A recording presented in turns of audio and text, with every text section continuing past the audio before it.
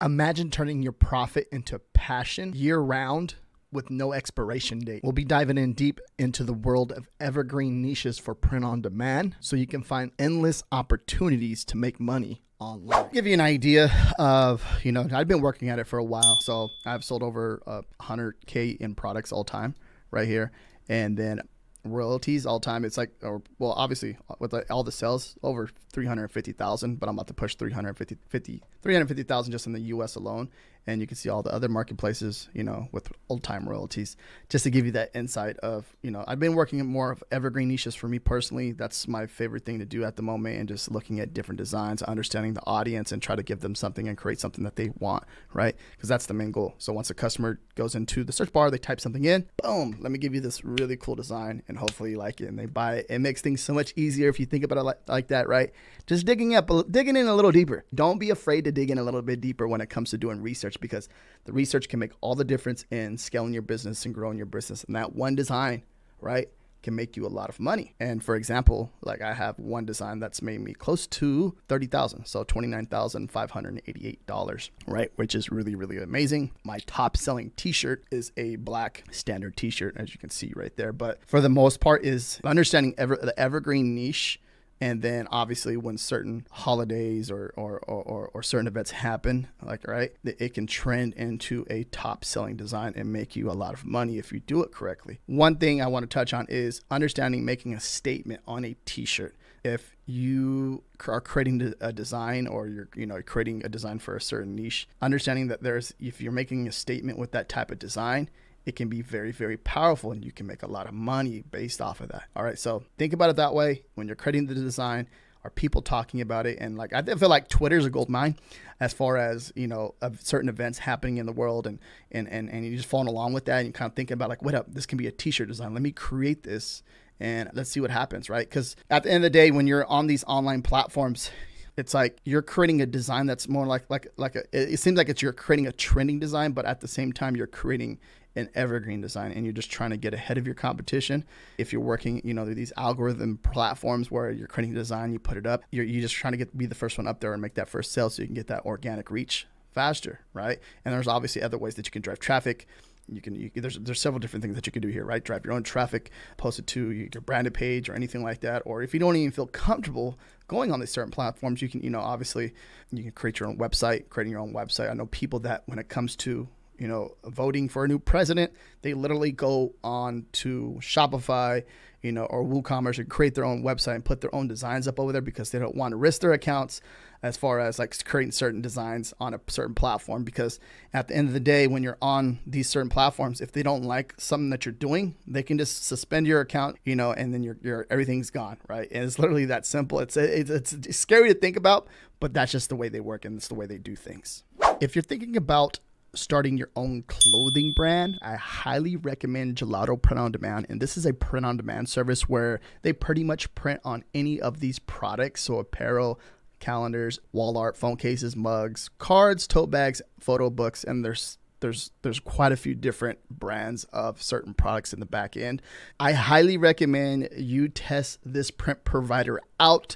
If you sign up with my link down below, I'll give you 50% off your first purchase through them. It's a really, really awesome way to start your own clothing brand. Also, too, they integrate with Etsy, Shopify, WooCommerce, Wix, Squarespace, and BigCommerce. So there are several different websites that you can link Gelato Print on Demand. All right, so what is an evergreen niche? Just come over here and just do a Google search so you can get an idea.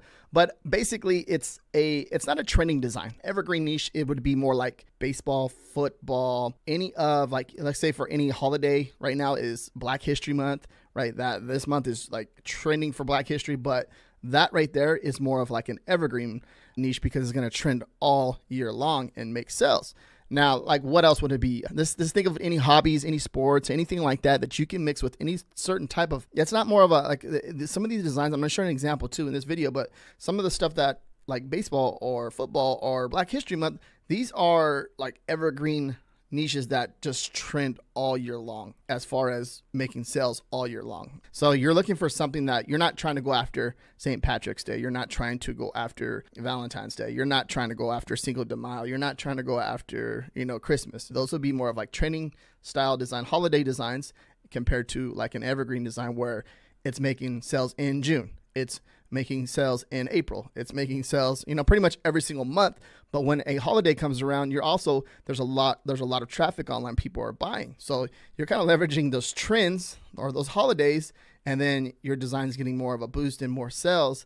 But when those trends or holidays go away, you're still making consistent sales with that evergreen niche. Now, when I'm personally trying to find an evergreen niche, right, I like to come over here to Amazon hot new releases, and I'm looking at the new releases over here. So just basically for t-shirts and thinking of t-shirt designs, but you could do this with pretty much any single product. It doesn't have to be t-shirts. You could just go on to a search engine like Etsy or Amazon. Keep in mind, these are search platforms. So when a customer types in a keyword, they're searching for a product.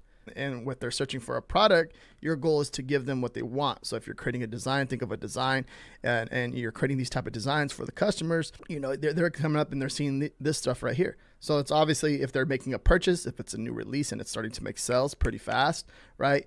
There's obviously a demand for that, and people like that type of design. So the market decides if it's a good design or not. Not you, the market does. So keep that. You're looking at certain designs, you're like, dude, this design is not even that good.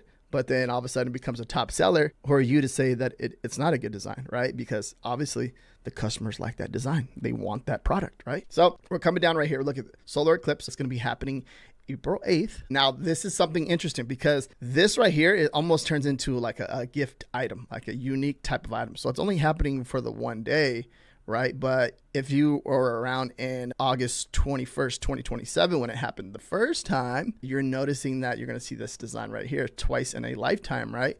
So August 21st, now April 8th.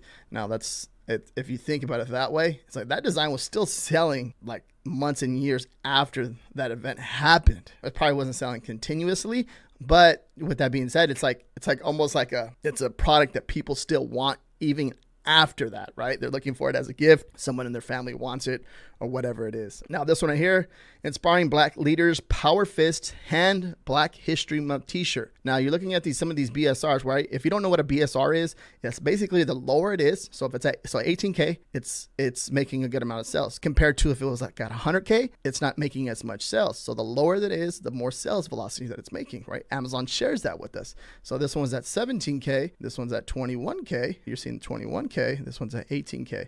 Now, like Black History Month, like when you think of that, it's in February, and then there's Juneteenth in June. Now, with these type of events or holidays, right, this type of design, from my research and just identifying and understanding that niche, that evergreen niche, I'm pretty sure this design right here is going to sell all year long. And then when it comes around for February and June, there's going to be a big spike in sales because of, the design. It just makes a statement, right? I want you to understand that too. If you're creating a design that makes a statement for an event or a holiday or anything what people believe in, it's going to make a lot of sales and make more money. So we'll come back down a little bit more. Black History Month, dream like Martin, African-American leader, Martin Luther King design. Let's go down a little bit more. You're seeing there's a lot of Black History Month designs up right now. Now leap year too. Now this happens every 4 years. Now this is more of like a trending holiday. It's not like an evergreen niche. So if it's happening every 4 years, right?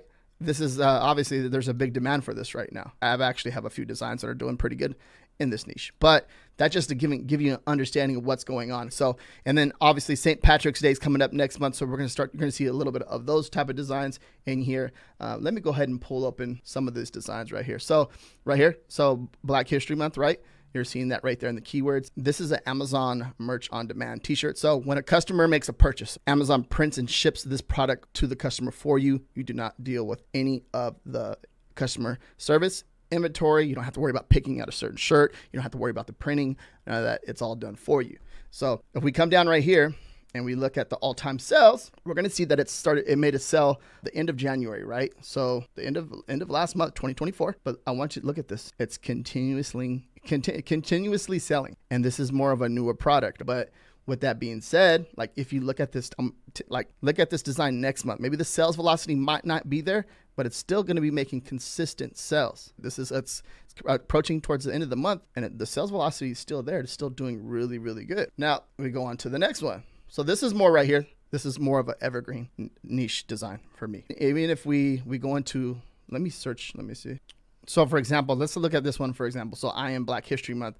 This is a perfect example of a t-shirt that's just selling all year long. So in February, there's obviously a big spike. I'm not sure what happened right here. The BSR right there, it looks like a little wonky right there, but like getting closer to Q4, you know, and then obviously getting closer to Black History Month, it's starting to trend down again. But look at throughout the whole year, when it goes up and then drops back down, it's making sales. So like you can see, like in June, it's making sales as we discussed. But look at it again, when you see it go up and down, up and down, up and down, sells, sells, sells. So obviously there is a demand for this niche and it's selling all year long.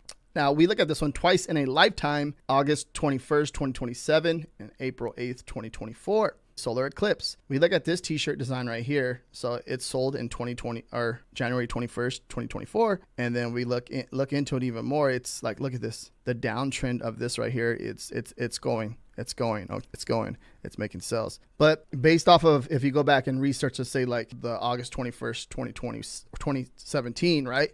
Let's do that real fast. So if we look at a 2017 total eclipse t-shirt, look at this one. Right, it says a date on it, and you can see like kind of just giving that the design of the solar eclipse, right? And then if we come down and look at the BSR, this is going to tell us a story. Like if you look at it, it's selling, right? Even after. So like you can consider this one. Look, it's still going, it's still selling. Every time it drops, it's making a sell. So you can consider this one even after that event was over, that it's still going to make sales. So basically, if there's a demand for it and people still want that type of t-shirt, it can be considered an evergreen t-shirt. Obviously, it's not making that much sales, but the cool thing about it is the event's happening again, and people see this t-shirt like they remember or they have it saved in their cart for later. It's still making sales. So you can consider this one like an evergreen niche, right? And especially with this one right here, it's like happening 2 times. So it's a 2-time event. It can still possibly make sales after the event's over. So now, and then this just goes to understanding of research, right? You're diving in deeper than what you would normally do, but digging in deeper to what is going on is giving you an understanding what is, you know, evergreen niches. So hello darkness, my old friend, April 8th, 2024. Same exact thing with this one too as well. I think this would be like more of the same thing. Like we have to wait and see, but most likely, from my understanding and the way it goes, look at this, it's 17K BSR right now. This one should most likely turn into like the one I just shared with you right here. This one should be very similar to that one. So for example, St. Patrick's Day, dabbing a leprechaun. Now, keep in mind, like, you know, that the more detailed the design is, people are going to see, like, people just love leprechauns. So if they see like a really awesome design of a leprechaun dabbing, you look how, you know, if you look at that, like, look how detailed it is and look how, like, it's really cool.